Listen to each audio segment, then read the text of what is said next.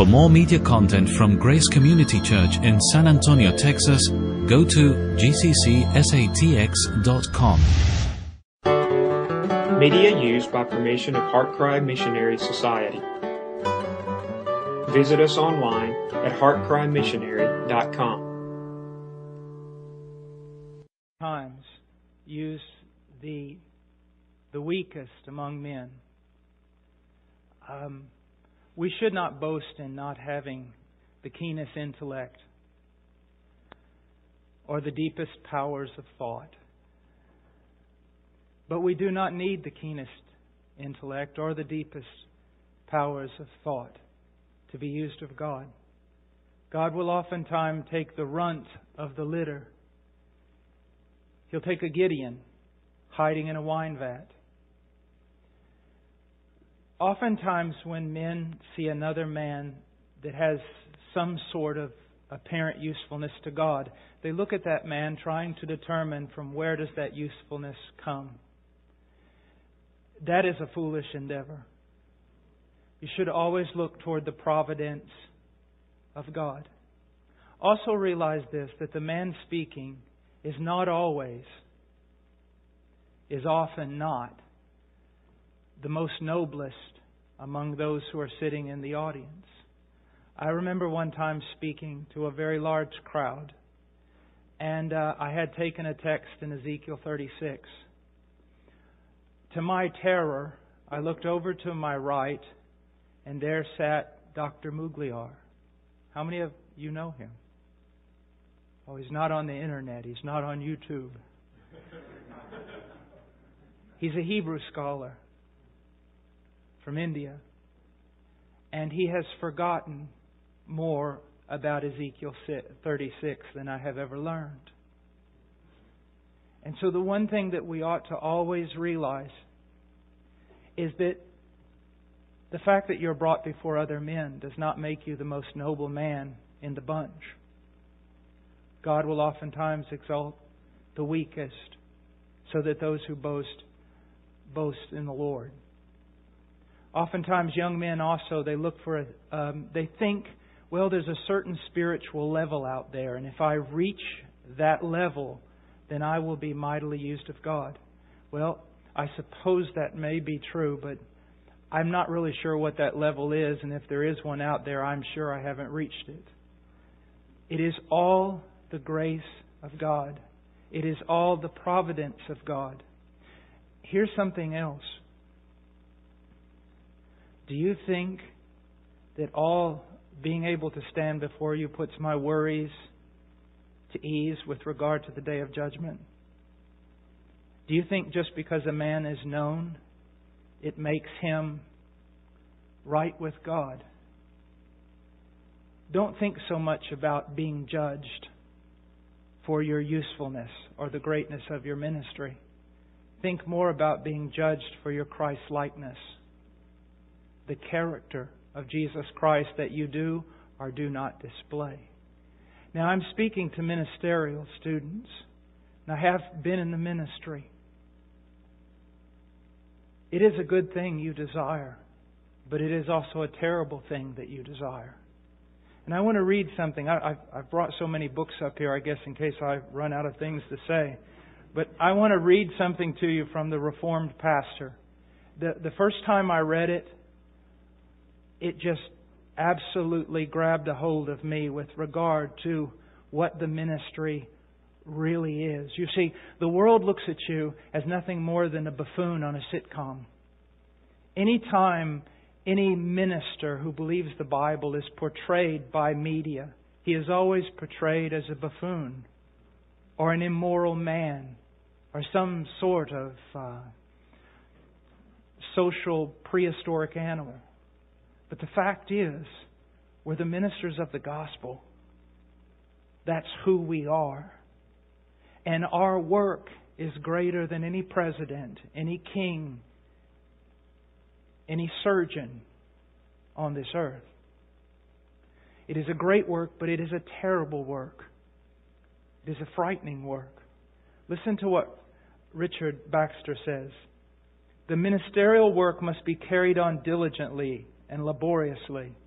as being of such unspeakable consequence to ourselves and others. Men don't speak that way anymore. You see, today the minister is told, your ministry is of unspeakable consequence to others, but rarely is he told, and to yourself. And yet Paul told Timothy, save yourself and others too. And he goes on, he says, we are seeking to uphold the world, to save it from the curse of God, to perfect the creation, to attain the ends of Christ's death, to save ourselves and others from damnation, to overcome the devil and demolish his kingdom, to set up the kingdom of Christ, and to attain and help others to the kingdom of glory. Now that is a task. Furthermore, it is a task that cannot be carried out by carnal means. We are to be spiritual men. We are to think spiritual thoughts. We are to use spiritual tools. And we should sooner desire to cut off our arm than to depend upon it. If there is a malady that strikes the Church of Jesus Christ today, it is trusting in the arm of the flesh instead of abandoning ourselves to the things that God has given us. His Word, His Gospel, His good Spirit, His providence to uphold us. Now, I've made up a lot of notes, things that I want to share about training men. Now, I have never been a seminary professor and would never even claim to qualify to be one. But I have trained men, most of them in cane huts or adobe mutt houses out in the middle of the jungle or in the back of a boat. But you see, it's all the same. Men are men. The ministry is the ministry. And it's always to be done the same way, and that is the biblical way, the way God had intended. Now, just as by way of introduction, I want us to go to 2 Timothy 2:2.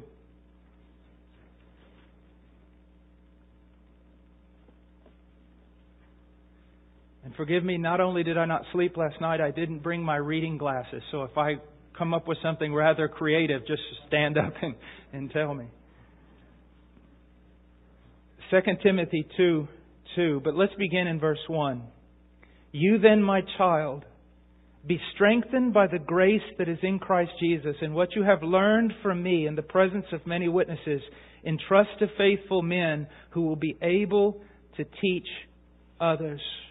Now, before we start, I have been given the assignment of teaching the benefits of a church-based theological education. And I believe in that. But I want to put something of a disclaimer out there that I know my hosts would agree with. And it is this. I am not here to speak poorly, to come against any Bible institute or seminary that is devoted to the Word of God and to the God of the Word. As a matter of fact, I applaud many of the Bible institutes and the seminaries and Bible colleges around this country. If I'll give you an example, Southern or Boyce or Covenant, and if my sons, when they get older, feel led of the Lord to attend one of those institutions, if they're still walking with God as they are now, I will applaud it. What I am here to say is this. The Church of Jesus Christ and her ministers must take up, once again, a duty that has been given to them and that they have no right to delegate to others, and that is the training of ministers. The training of ministers. And also, I would say this, that those churches that are around seminaries, such as Southern and other useful seminaries throughout this country, they need to become directly involved with the training of the young men. Not just in word, but in deed. They must realize the inherent limitations of all seminary training. The seminary, as good as it can be, as helpful and useful as it can be to the kingdom of heaven, it is not a church. And it is not a training ground for God's men. And I think most seminary professors and leaders would stand here today and say, that's true. Now, I want us to look for a moment at 2 Timothy 2:2. First of all, if you look at this passage, you find something very, very unique. Not about the passage itself, but the way it is used today. Primarily, and for the greater part of my life, I only heard this passage quoted within the context of one-on-one discipleship of one Christian to another, and particularly on campuses with campus student outreach groups. All about discipleship. All about discipleship. We need to disciple people. We need to find faithful men, and we need to pour our lives and our knowledge into those men. Well, that is very, very true, and I applaud all those campus groups that are doing that. But that's not what this text means. This text is in the context of Paul teaching Timothy what to do with the church. And he's not saying that we should start a student group in which we're trying to do one-on-one discipleship with new converts. What he is saying is, Timothy, it is the job of the church and the ministers of the church to pray about, to seek out faithful men with special callings on their life and pour their lives into them. It is all about the church, and it's all about church leadership. It seems to me today that the church can just be cast aside. It's almost as if God, your plan with regard to reaching the peoples and edifying your own has failed. And so we must go outside the church and do all these other ministries. That's not true. That's not true. First of all, let me just speak for a moment on this. We hear so much about the failure of the church today. It's not true. The church hasn't failed. We hear so much about the sin, the ungodliness of the church today. That's not true. The church is not ungodly. The problem is this: we're calling things church that are not church. We are calling people Christian who are not Christian. There is a sense in which the evangelical community has done the same thing that the Catholic community has done for centuries. And it is this: you try to witness to somebody and they bring up the Inquisition. I'm not going to hear you because look what the church did. It wasn't the church who did that. Because the Catholic Church, if you can call it such a thing, was killing the church. In the same way today, you try to witness to someone and it's all about, well, you evangelicals. The term evangelical can no longer be used, in my opinion. It means absolutely nothing. I want you to know that you should stop looking at everything that's called Christian and stop considering it to be Christian and then blaming God for something He's never done. God has a church. It is His bride. His providence created her. His providence sustains her. And although she is weak, although she is battling, she is beautiful.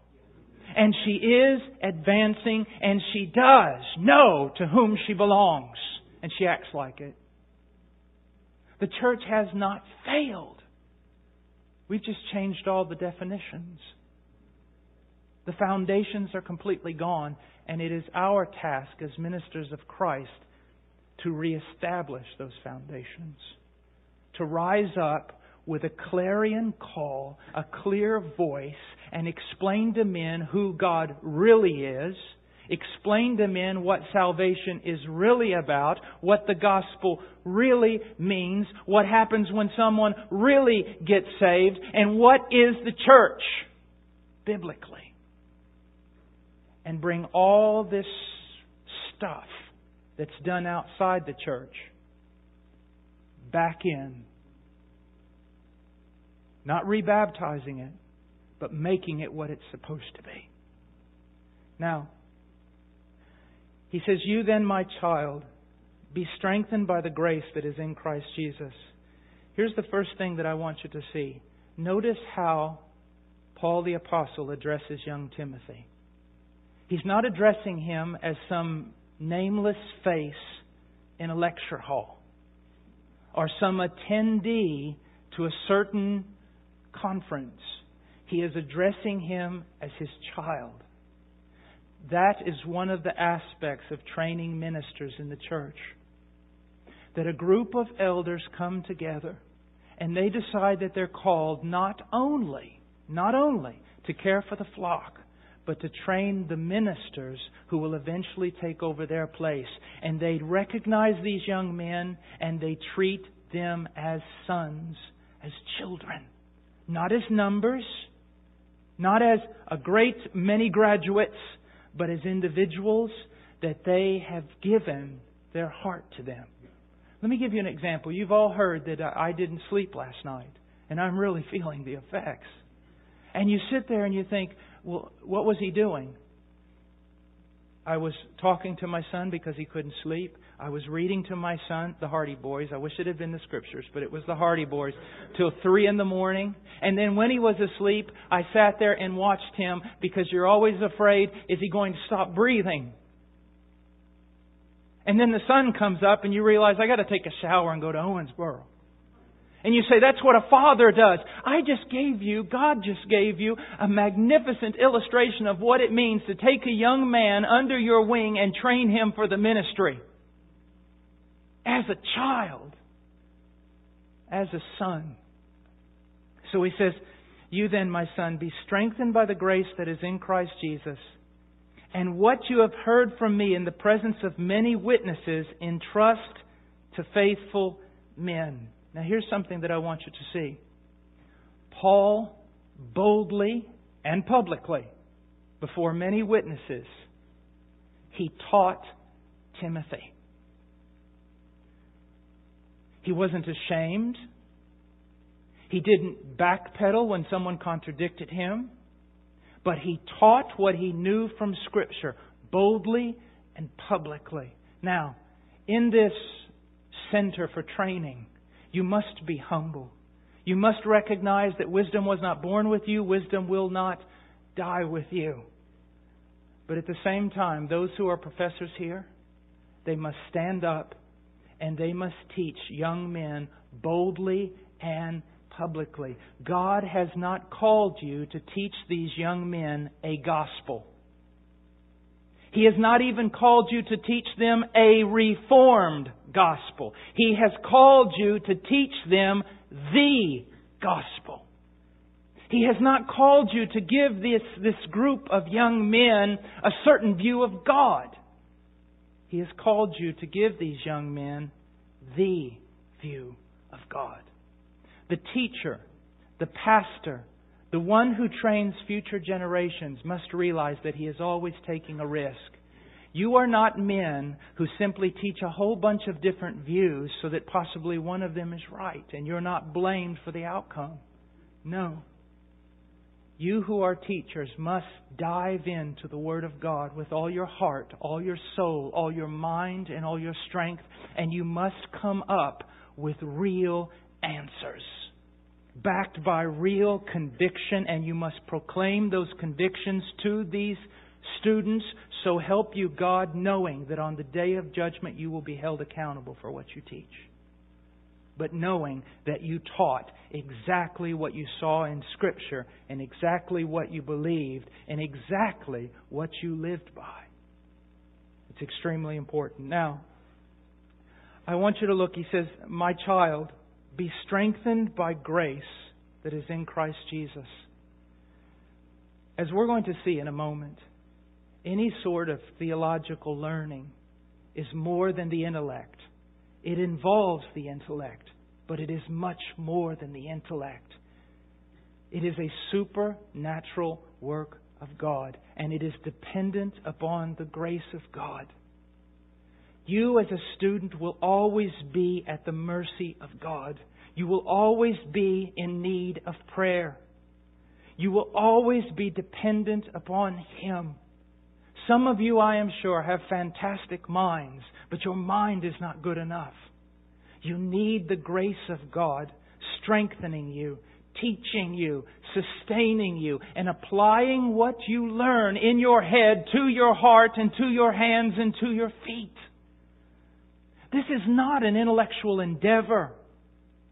It is primarily a work of the grace of Almighty God. Now he goes on and he says, what you have heard from me in the presence of many witnesses, entrust to faithful men who will be able to teach others as well. In the Reform movement, I noticed something that I don't like. Learning for the sake of learning. Learning for the sake of learning. You see, here's something. You go to a charismatic meeting, and what's the big boast there? Power. White coats, beautiful music, and power. Blow on people, knock them down, do all sorts of things. I can do miracles. You go to the Southern Baptist Convention. What is it all about? It's all about buildings and budgets and the number of people that you have baptized, whether they're converted or not. We scoff at all of that. But realize also that we as Reformed people, oftentimes we boast about what we know. And the guys who know the most, we put them in front of everyone else. Do you realize that there is a celebrityism that is being created that stinks in the nostrils of God among Reformed people? Every conference, the same people.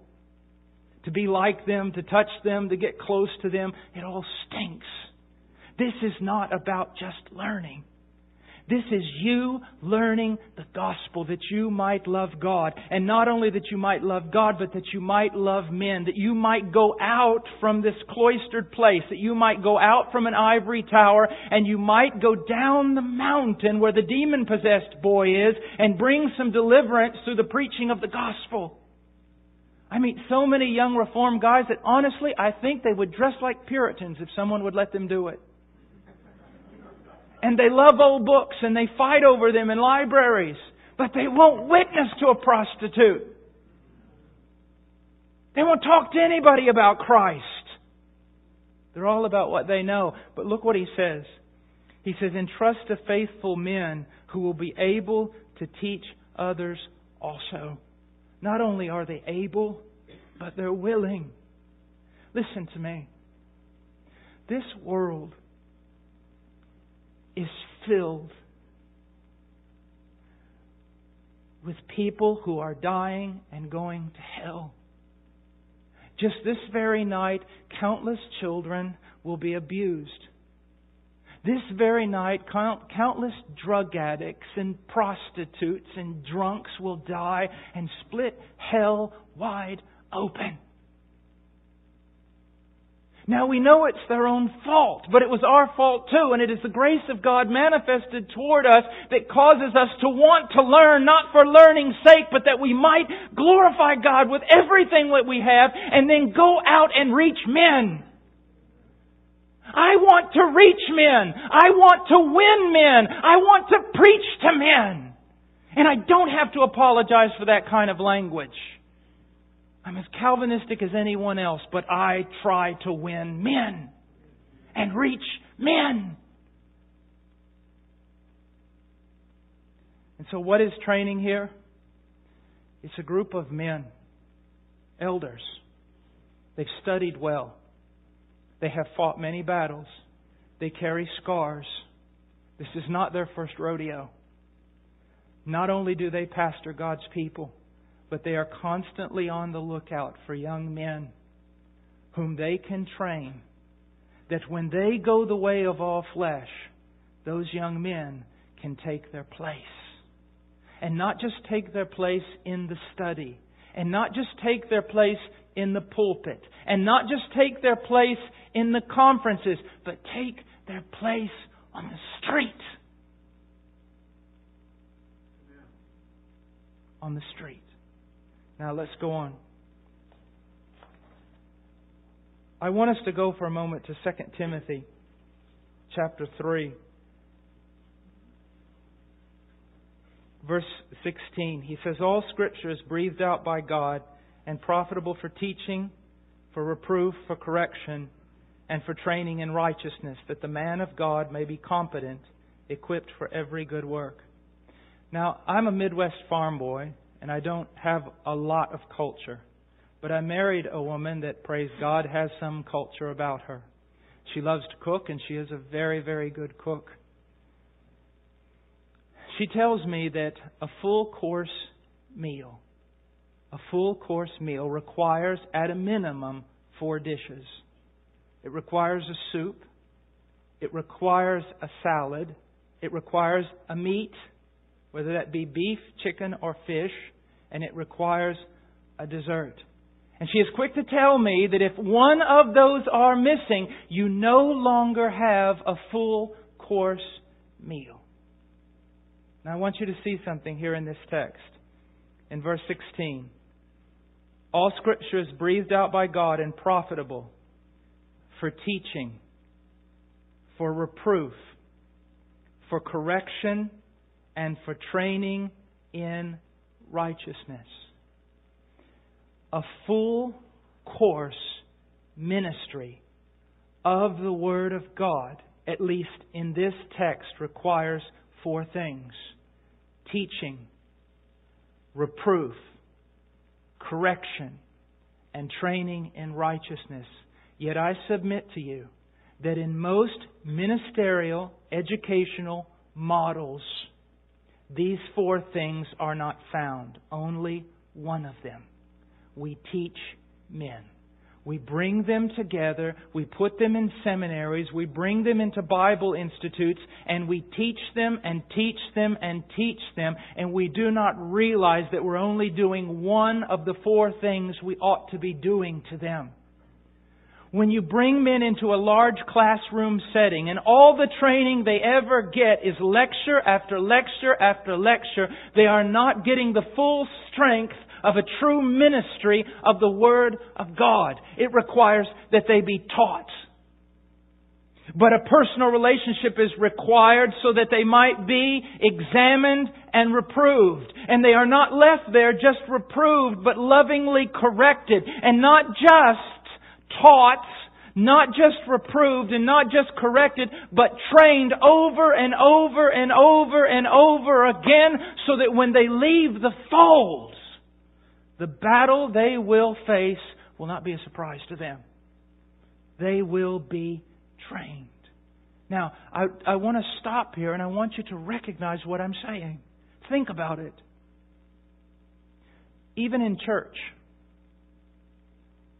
the ministry of the Word, what is it? Preaching, preaching, preaching, preaching. And in that preaching, yes, there is reproof, but we are missing something.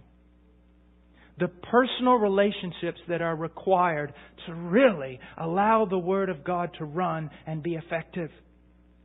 When I trained men in Peru, I would bring them around me. They walked with me. They did everything with me. Some of them lived with me. We were in such a relationship that when I taught them and they went counter to the Scriptures, I could reprove them. And not only reprove them, leave them dangling and hopeless, but grab them and teach them the right way to go. And not just teach them, but teach them over and over and over again until it became a habit in their life. That is impossible. Impossible. Outside of a church-based training of ministers. It's absolutely impossible. So one of the reasons why our ministers are so anemic is they're not getting a full course meal. They're only getting one platter. Only one platter. We say, well, that's supposed to be taken up in relationships. What kind of relationship? Young men, a lot of you run in bachelor groups. You're always hanging out together, studying together, talking together. Do you examine one another's life? Do you lovingly reprove one another? Do you look for correction? Do you ask for it? And what about training? Have we thrown that out the window altogether? There is so much more than just learning in your head. You must walk with older men And those older men must take it upon themselves in that relationship to not only teach you in the lecture hall, although the lecture hall is important, but also to reprove you when they see you are not walking according to what is right. And not only to reprove you, but to correct you and to set you back up on your feet so that you might walk as you ought to walk. And not only do that, but do it so many times that eventually you become trained. And that right there, if I were to stop and go home right now, is the great advantage to training a small group of men in the context of a local church. But now here's something that I'm going to challenge you on. If you do that and you get good at it, more young men are going to come. And then more young men are going to come. And then you know what's going to happen? You're going to become exactly what you've run away from. So what is the key? It is not to set up here in this city a theological center of the universe. It's not just to train young men. Let me give you a hint.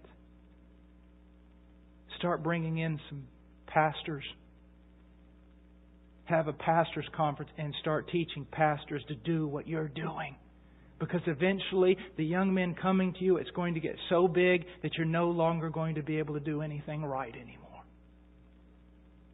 Now, he says here, we have 4 things. We have teaching, reproof, correction, and training. Tonight, I just want to talk about teaching for a moment. About teaching. I want to read some things that I've written down here. First of all, teaching here refers to teaching, doctrine, doctrinal truths. And the one thing that you ought to come away with in this is that the Bible is the ultimate source for all spiritual truth, for every truth concerning the Christian life. And that the exposition of Scripture is the means of communicating that truth. Now, I want to say this, first of all, that the commandment to teach people, the commandment to teach young ministers is not fulfilled, has not been fulfilled when the following occurs. When the teacher has only instructed the mind or intellect of the student in matters pertaining to theology, ethics, devotion, or ministry. When that has occurred, teaching has not been accomplished. It has not been accomplished where the teacher has only instructed and admonished the student in the disciplines of experimental religion. When that has occurred, teaching in its fullness has not been accomplished. It has not been accomplished where the teacher has only instructed the student in the practice of ministry, especially when the methodologies are founded upon carnal leadership models and Madison Avenue marketing strategies. Now, this is where we need to stop. I don't know how aware the rest of you are of what's going on in the world, but the greater part of all theological education in the world today has absolutely nothing to do with theology. Has absolutely nothing to do with doctrine or true biblical ministry. We have been invaded by Wall Street, by Madison Avenue. Many young men go off to schools and the only thing that they are going to be taught is how to do something. And not even how to do it according to the Scriptures, but simply how to get it done no matter what it takes. Churches today are being built all over this country, and I use the word church loosely, are being built today all over this country based upon models that have more to do with Walt Disney than they do the Apostle Paul. And we have turned the church into a Six Flags over Jesus. If you are here, you are not here to learn how to go out and do something big. You are here to learn about God from His Word, to find out what He desires and to learn His way in applying that.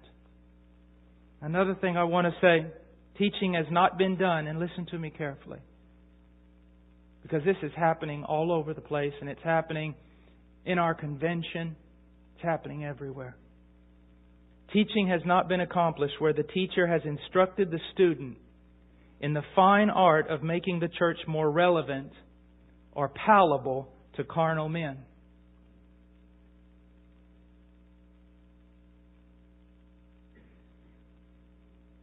The men who do this should know what they're doing. You go on the internet, you go into Christian bookstores, you go into church growth seminars, and you go into many, many seminaries and Bible institutes, and what are you going to find? How to make the church relevant, or how to make the church attractive to the lost community outside its doors. Am I right? Well, let me tell you in very harsh words exactly what that is. It is this. Men who do that are taking the bride of Christ and painting her up like a whore in order to attract as many lewd and carnal men as possible and sell her to them. That is what's going on in this world today. Now, you're here to study. But I hope you're here to study so that you will become men of God. And if you are men of God, you will love the bride of God and you will do anything necessary in your power to protect her, to honor her, and to honor her husband. Look at what we're doing. Pastors go out today, and what do? They send out inquiry into the questionnaires into the community to find out what kind of church the community wants. And then they change her. I want you to think for a moment. I have a little daughter, 2 years old. What Pastor Waldron was saying about his daughter earlier. I mean, I love my boys. But that little girl, Now just imagine this little girl. She grows up and she's protected by her mother and her father. 18 years old. Innocent. Doesn't know even much of what's going on in the world. And then some men come by. And they take her. And they strip her of her simple clothing that her father and mother gave her. And they clothe her with the most gaudy, sensual rags. And they paint her eyes. And they redo her hair. And then they march her in front of carnal, wicked men in order to attract them. That is what the pastors in this country are doing to the Church of Jesus Christ. When the judgment of God comes down upon this nation, Hillary Clinton will not be first in line, nor will Barack Obama, but most of the evangelical pastors in America will be first in line. And I want you to know something. My wife were to go to Walmart one night about 11 o'clock to buy something she had forgotten, and some men grabbed her and tried to rape her in a car, and you walked by and you saw it happening, but you were so afraid of your reputation, or so afraid of your place in the denomination, or so afraid of men that you just kept walking by because you didn't want to cause trouble, because you wanted unity. And you let my wife be mauled by those men. After I find those men and deal with them, I'm coming after you. You see, now I've gone from reading notes to preaching. This is what it's about. You are men of God. You're young, yes. You must be trained. Not so you can go out there and have some kind of wonderful ministry and everybody invites you to their conference. You must be trained because there is a bride to love. There is a bride to serve. There is a bride to protect. At all costs. At all costs. And yet instead of teaching men to be men and to love God and to love His bride, we do just the opposite. We send men to be trained on how to make this homely girl that belongs to Christ attractive. Teaching has not gone on when you go to a seminary or a Bible institute that simply teaches you how to strip the bride of Christ of the beautiful, simple garments He has given her and replace them with the gaudy attractions of this world. Remember this, young men. If you are going to use carnal means to attract people into your church one day, you'll have to use greater and greater carnal means to keep them. The commandment to teach has been fulfilled when the full counsel of Scripture has been communicated in matters pertaining to doctrine, ethics, devotion, and ministry, leading to the student's progress in sanctification and usefulness in the ministry. I want to learn. I got here early today and found myself in the library, so I was looking at some of the books. I want to learn. But I don't want to learn for learning's sake. I want to learn about Him so that I can love Him more. I want to learn about Him so that through the knowledge of Him I might grow in sanctification and be more pleasing to Him. I want to learn about Him that I might serve Him. It is not merely about knowledge. Knowledge has an end. And that end is this: a love for God, a love for God's people, and a likeness to God, being conformed to the image of Christ. Now I want to read again. The commandment to teach has been fulfilled when the full counsel of Scripture has been communicated in matters pertaining to doctrine, ethics, devotion, and ministry, leading to the student's progress in sanctification and usefulness in ministry, and setting the course for the student's future personal progress in the faith. Now listen to me, young men.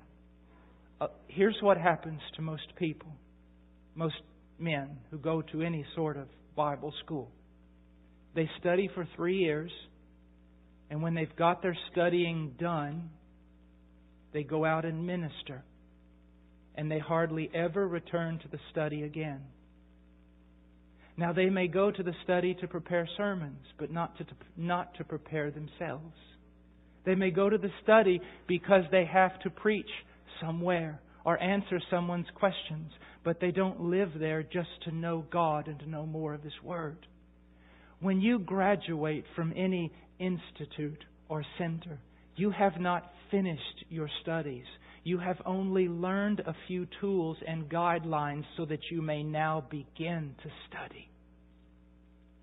It is a lifetime thing. Bill McLeod is one of the godliest men I have ever met. To pray with him is a school. It is fearful. He's the only man alive today that's been in a sustained national revival. He's an old man. To hear him pray is to tremble. I believe that one of the secrets to his life, he's now in his 90s, is from his conversion. Back in, I think he was somewhere around 20 years old, he has read through the Bible at a minimum of 3 hours a day. For now on 70 years. I think he has read through the Bible 400 times. With the purpose of growing in grace. With the purpose of being a more useful minister. I should spend more time in preparing sermons. I really should. But I don't regret that I have spent the greater part of my life preparing me.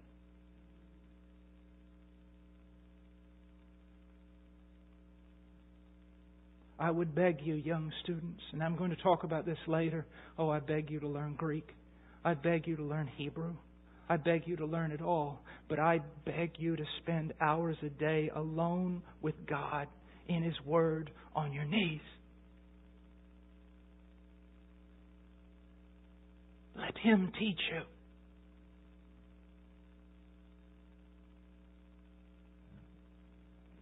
Now I want to look at the goal of teaching for a moment. First of all, turn with me just for a moment to Galatians chapter 4.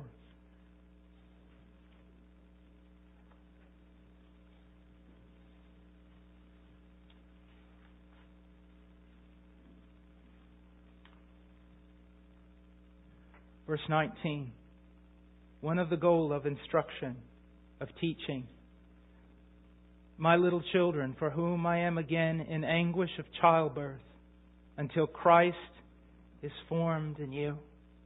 One of the things a professor in a seminary or Bible institute must come to grips with is this: not all the young men that come under his tutelage will actually be truly Christian. We take for granted that men are Christian, and because of that, our pulpits are filled with lost men, and our churches are filled with lost people. And that is particularly a problem in the Southern Baptist Convention, because there we have created a subculture, a Christian subculture, in which someone is born Southern Baptist, and so they go to Southern Baptist preschool on Sunday, Southern Baptist activity, Southern Baptist Sunday school. They go to church. They go to the youth. Their whole life revolves around the church, but they never have an intimate relationship with Jesus Christ. They are never truly regenerate. And being so in love with all the activities they've been in all their life, they naturally flow straight into the ministry, but they do not know God. When a man works with another man, I want you to look at this. First of all, he says, anguish of childbirth. Now, whether the young man is already converted or not converted, I want you to see something about what it means to truly train men of God. Barnes says this about Paul. His anxiety for them he compares to the deepest sufferings which human nature endures. And his language here is a striking illustration of what ministers of the gospel should feel and do feel sometimes in regard to their people. What is he saying? I remember first starting out training a group of men in Peru. And they weren't men who came to me from other churches. They were men who, under the preaching, standing up on a park bench and crying out about Christ, they came to be converted. They counted the cost when their families turned their back on them. And then they begin to sense the call into the ministry.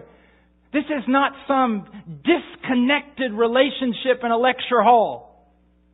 If you're going to bring men into this place in Owensboro, you must knit your heart with them. And it is a thing of giving birth to ministers. The whole thing with Christianity, one of the greatest problems is we forget that it is not organizational. It is organic. It is not a machine with clogs and wheels. It is not a factory that produces things. There is an element of the supernatural here. There is an element of the Spirit of God, as in the day of creation, that's hovering, brooding, creating. And that's the way we must be as men of God. We take men under our wing. We weep over them. We pray for them. We teach them. We nurture them. And yes, if necessary, we stay up all night for them. Because they are our children. And we do so until Christ is formed in them. Men, what you're seeking to take on is so costly.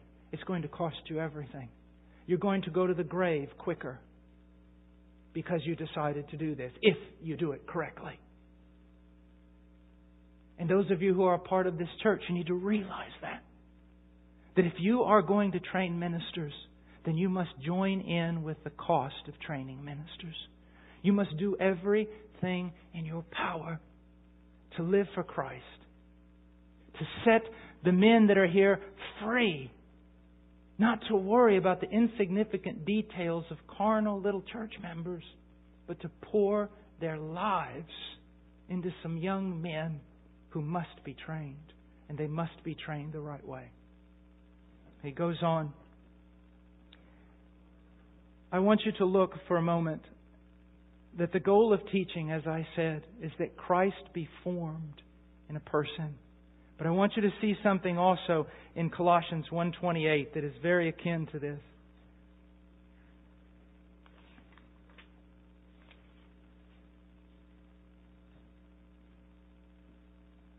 This is what Paul said. We proclaim Him, warning everyone and teaching everyone with all wisdom, that we may present everyone mature in Christ. Here there's not only the idea of instruction, but there's a pastoral element here.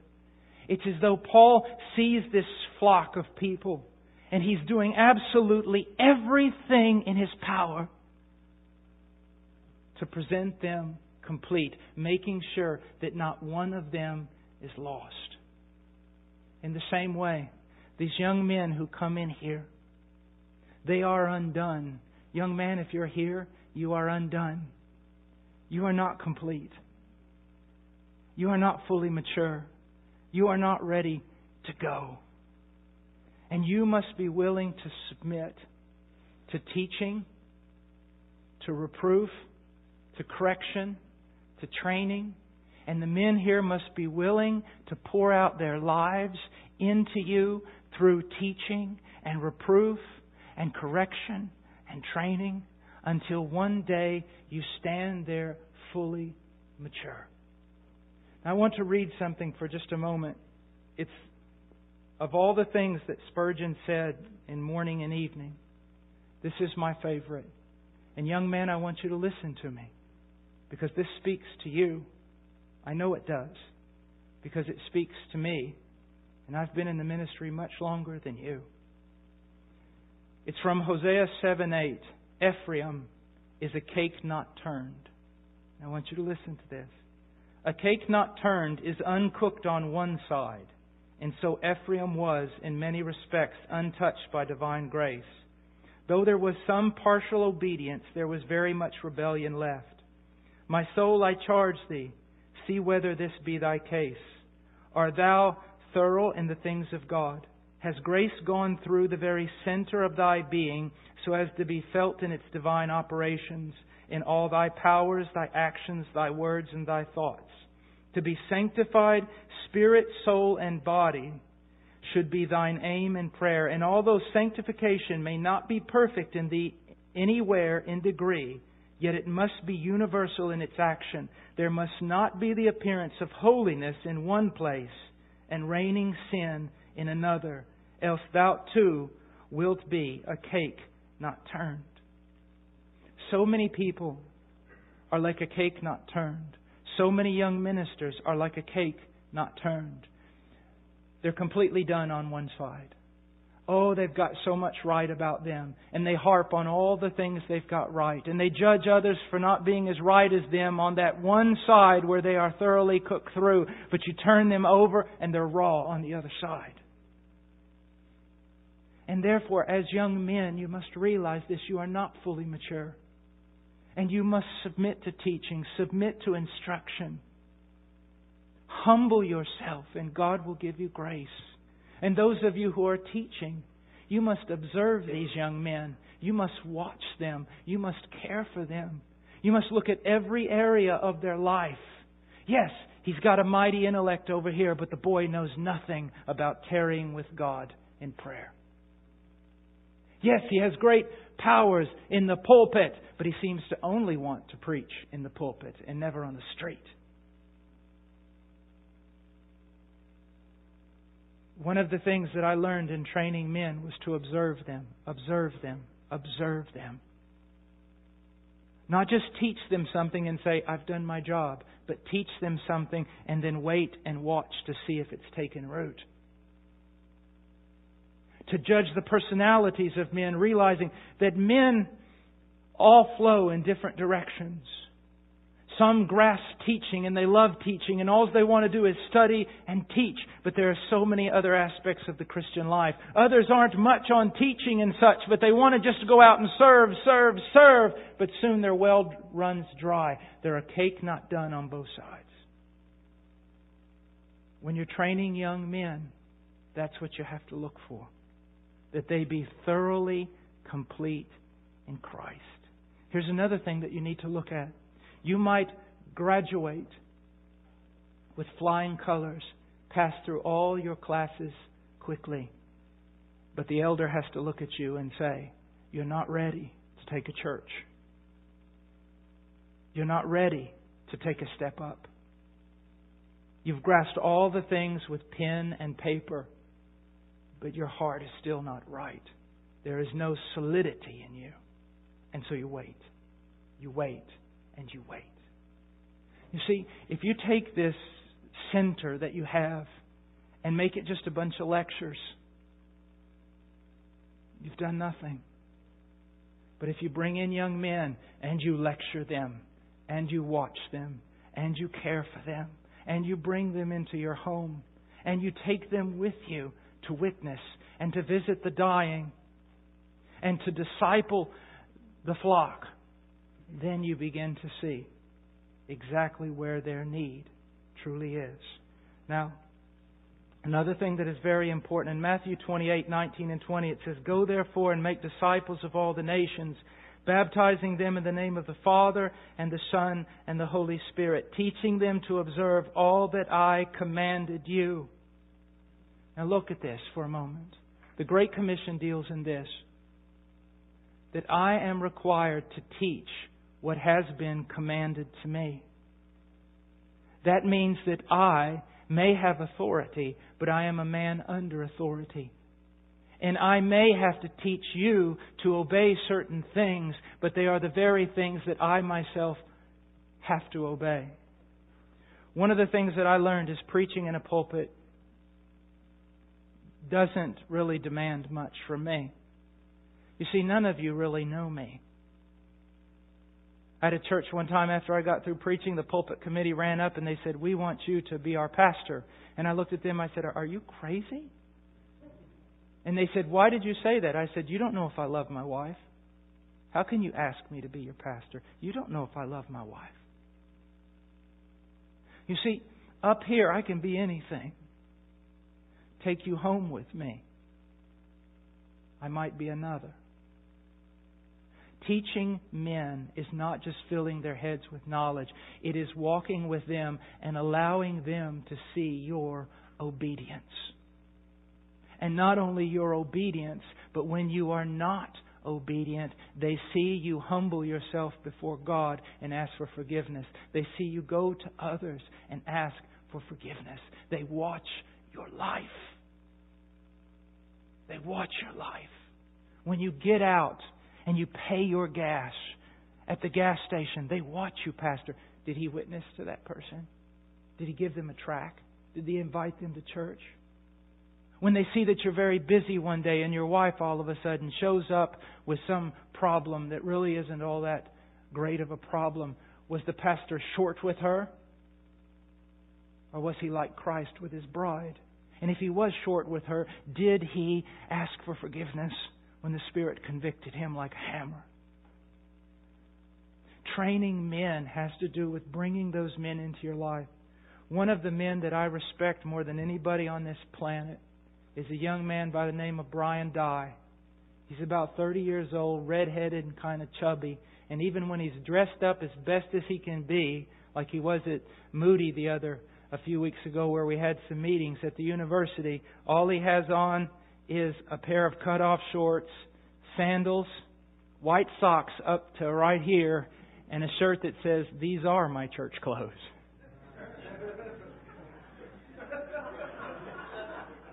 Why do I love him so much? Because he lives under a blue light in Chicago. Now, what does that mean? When a lot of people get killed in a certain neighborhood, they have a kind of a blue light that kicks on to let you know, get out of there. If you're in there and it's not your neighborhood, don't park your car. Don't get out. He lives under that blue light. No, he's not African American. He's just looks like a white farm boy from Iowa. And he lives there in the hood with his wife. And I showed up, took my two boys. I said, "You've got to meet this man." No, he wasn't John Piper. No one knows him. No, he wasn't R.C. Sproul. He was Brian Dye with white socks pulled up to his knees. And we get out at like 8. I said, "Boys, the blue light's on. So as soon as I stop the car, I'm going to grab you and we're running for the house." So we go in there and my little boys are like, here's one that's 5 and one that's 8. There's this house in the middle of the hood. And there are people in there, I mean, ex-gangbangers, ex-prostitutes, drug addicts, corn rolls down to the floor. I mean, you name it.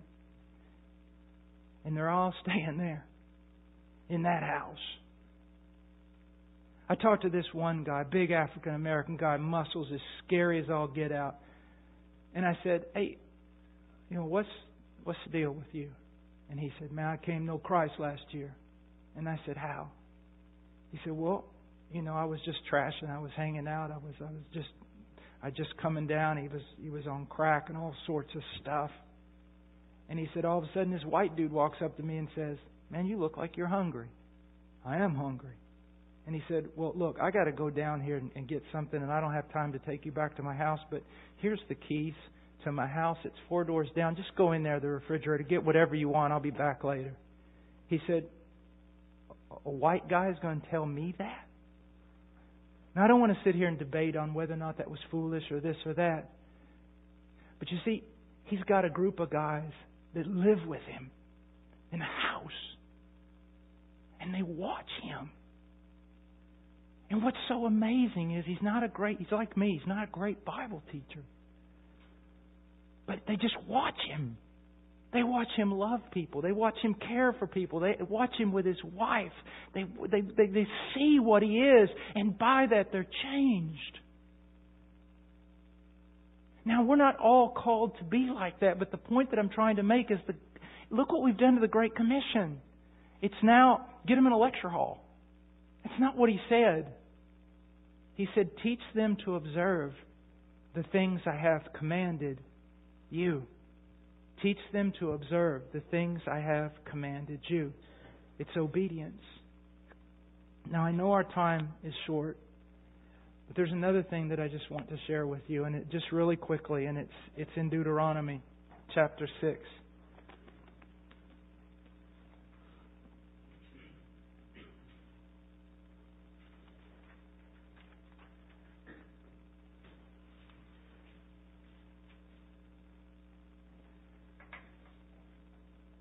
Verse 4, "Hear, O Israel, the Lord our God, the Lord is one. You shall love the Lord your God with all your heart and with all your soul and with all your might. And these words which I command you today shall be on your heart, and you shall teach them diligently to your children, and shall talk of them when you sit in your house, and when you walk by the way, and when you lie down, and when you rise. You shall bind them as a sign on your hand, and they shall be as frontlets between your eyes. You shall write them on the doorposts of your house and on your gates." This whole thing is not wrapped around just 10 commandments. This is not just about putting the 10 commandments on your head or binding them to your arm. There's even something further. Even the commandments have an end to them, a greater purpose. And it is to love the Lord your God with all your heart, all your soul, all your mind, all your strength. What is the greatest task of a teacher? To burn out of love for Christ. To teach men to cultivate a love relationship with God. It is amazing that he starts off by saying, "And you shall love the Lord your God with all your heart, soul, mind, and strength." And then he goes on talking about teaching your children. What are they to teach their children? Not just 10 commands. Not just some 4 spiritual laws. But to teach them that there is one Lord and one God, and to Him they owe allegiance. To teach them to love the Lord their God with all their heart, their soul, their mind, and their strength. You can't teach that unless you do that. Lou Priolo says something in his book on training children that I just love. He calls it the number one rule you must remember whenever you're going to train a parakeet to speak. The number one rule is you must have a larger vocabulary than the parakeet. If you are going to teach men to be a man of God, you must be a man of God. If you are going to teach men to love God, you must love Him. You must love Him. Now, people always ask me a question. They go, "Brother Paul, you're always talking about how we ought to love more. How do we do that?" That's one of the ways you can really ruin a preacher's sermon. Ask him what he's commanding everybody to do. Here's what I have figured out. I think it's true. We tell men you ought to love God more. We tell ourselves we ought to love God more. But how do we do that? Just as Pastor Waldron did today. You see, how am I to make myself love God more? I mean, I can't pull myself up by my own bootstraps.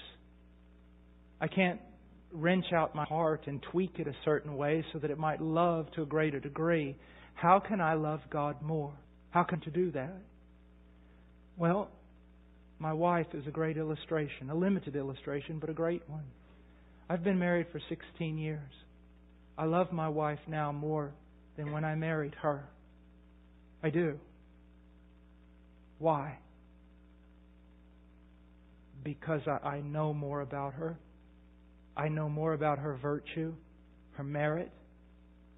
I have seen her faithfulness over the years.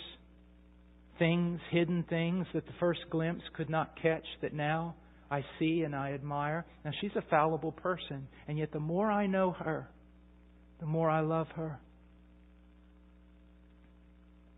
I want you to realize something.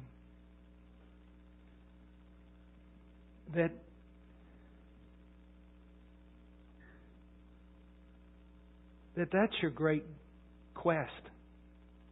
I always tell people, when Jesus comes back, you're going to understand everything there is to understand about the second coming. Everybody's always talking about the second coming. I'm in agreement on one thing. Most people are wrong about the second coming. That's the thing I've come to conclusions about. But the moment Jesus Christ comes back, you're going to know absolutely everything there is to know about the second coming. But you're going to be in eternity in heaven, and you're not even going to begin to grasp who God is or what He has done for you in the person of Jesus Christ. Do you realize what you're going to be doing throughout all of heaven, throughout all of eternity? You're going to be tracking down the glories of God. And the more you know about this God, the greater will your love be promoted toward Him. That's why eternal life starts now. It starts when you believe. Because the moment you believe, you begin that journey of doing what? To know Him. And the more you know about Him, the more that you will love Him. Now, just like always, I don't know what it is. When I preach in Reformed churches, I just don't function well. I feel like I'm preaching to the choir. I had all kinds of notes this evening that I wanted to share with you, and I didn't get through any of them. But in your studies, I have a whole list of things you ought to study at this school. And the biggest one is this: the attributes and works of God, particularly manifested in the person and work of Jesus Christ. The more you know Him, the more you will love Him. And the more you love Him, the more useful a minister you will be. And the better wife you will be, and the better husband you will be, and the better teacher you will be. I teach my boys the Bible. We memorize Scripture. And we go through the little children's catechism. And all of that I will continue to do. But a few nights ago, I was late at night and everyone was asleep. And I was rejoicing in my God. And my little boy walked in the room because he was thirsty. Because he wanted to know what was going on. And what does he see? That, my friend, is worth 1,000 books. That is worth 1,000 books. I would that you would be saturated in the things of God. That you would be so mesmerized by Him that you would get tongue-tied. That you would feel like you were always bursting. And always, never being able to explain Him as He ought to be explained because He's so wonderful. Now, students, realize this. There are things that your professor here and your elder here can't give you. He cannot. He can't. You can lead a horse to water. You can't make him drink. You guys should see this as an incubator. Your time here, you should see it as an incubator. I plead with you, go hard after God. Go hard after God. To know Him. To be caught up by Him. Do you know that prayer can actually become a delight? Did you know that? It doesn't have to be a burden where you have, and you always feel like that, don't you? You always feel like there's an iron, ceiling over your head. You know why? Because you haven't learned the thing that the old guys always taught me, and it's this. Do you know how you pray? You pray until you can pray. And then you pray until you have prayed. Those are the types of things you need to learn. You look at a text, you don't get it. So you run to a commentary to find it from somebody who got it the hard way. Now you need to go to commentaries, but go find it the hard way first and let the commentary be a confirmation. Go after God with all your heart. That there's a reality when you talk about Him. It's not an intellectual discourse. You don't just get up and... I heard a young minister a few nights ago preaching, and he said this. Wonderful young minister. He is so far beyond me, it's unbelievable. But he said this. Here this text is telling us to pray, and I sure hope you guys have a better prayer life than I do, because my prayer life is just not... I just don't pray like I ought to. And he kind of... And I thought, young man, do you realize what you just told the congregation? You flippantly said, I just don't pray like I ought to. He needed someone to go to him and say, young man, you said something terrible. You should weep when you say that. You see, you can just start flippantly saying all kinds of things, but they really don't matter. That's why you as students and you guys at this center of rehabilitation or whatever it is, you go for God. Do you realize that a lot of you guys are going to fall away and go to hell? Do you realize that? I lived with street people. I worked in street centers. Some of you are going to fall away. It will happen. Which one will it be? You see, this is life and death. You need to go after God.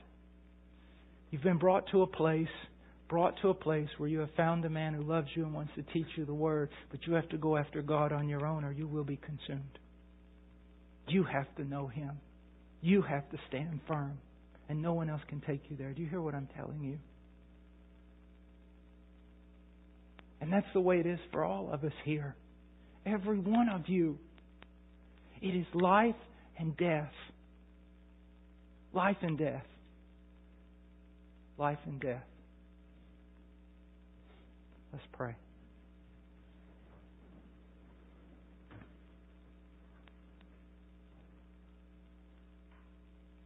Father, You know, O Lord. You know. You know.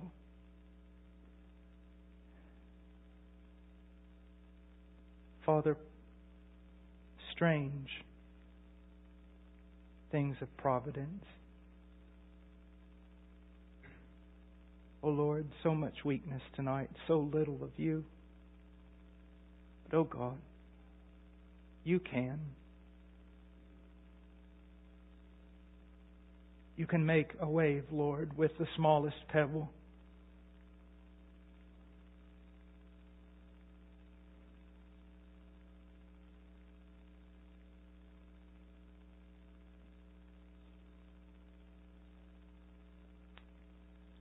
Father, work in the hearts of men.